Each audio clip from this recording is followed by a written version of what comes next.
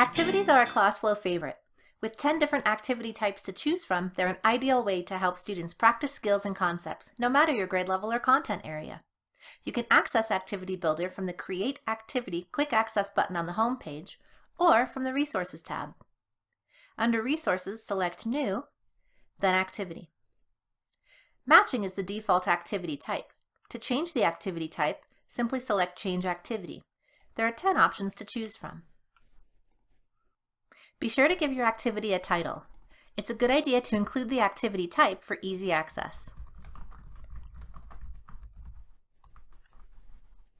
The type of data you need to input varies between activity types. For this matching activity, I will just add a few items.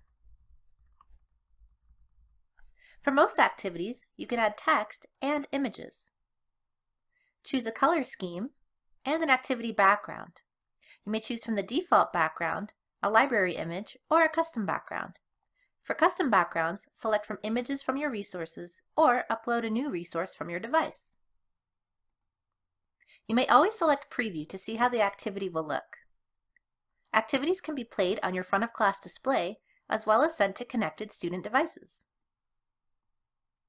When you finish creating your activity, choose Save from the menu and then Exit Builder.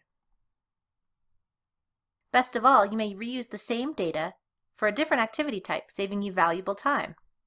Simply select the activity and click Edit Activity. I'll change this matching activity to flashcards so I can differentiate within my class. Note that the data stays the same.